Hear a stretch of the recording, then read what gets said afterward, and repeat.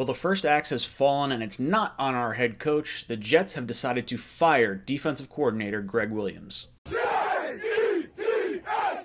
Jets, Jets!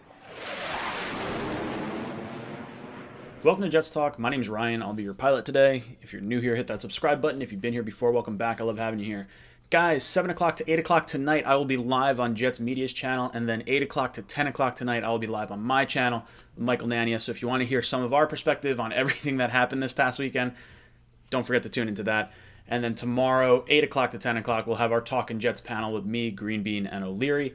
So make sure you tune into that as well. But let's talk about today's topic of the day. The Jets have fired defensive coordinator Gregg Williams. The Jets decide to move on from Gregg Williams just one day after having an absolute debacle on the last play of the game against the Raiders. So I get it. I understand people are upset. People are ecstatic. The fans are ecstatic, but the players are upset. Marcus May calls out Gregg Williams and the play call. And, when you're sending all 8 guys or 7 guys or whatever they sent on that last play, and then you have rookie and young, inexperienced corners going against guys one-on-one, especially against Henry Ruggs with no safety help, like, people that fast should not be in that position.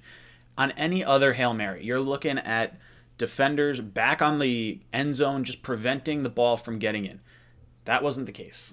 So obviously this was a very tactical, maybe not tactical, but a very poor lapse in judgment if you were actually trying to win this game. Now, Gregg Williams, I've enjoyed what he's done over the last 2 years with the defense to an extent. I think he's made lemonade out of, peaches.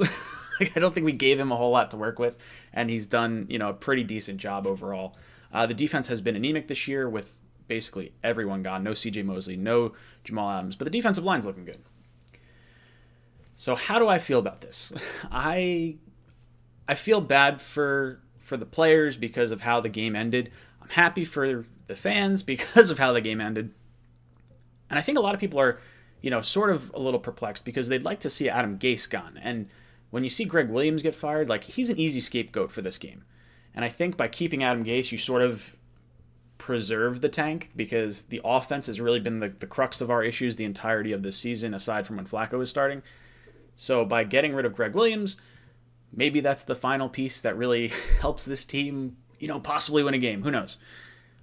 Or you could look at it and say, oh no, Adam Gase got Gregg Williams fired. He's going to use him as the scapegoat. They're going to tank all season, and then they're going to get Trevor Lawrence, and then Adam Gase is coming back. We're not actually getting a new head coach.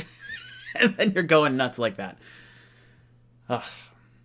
Gregg Williams, I salute you.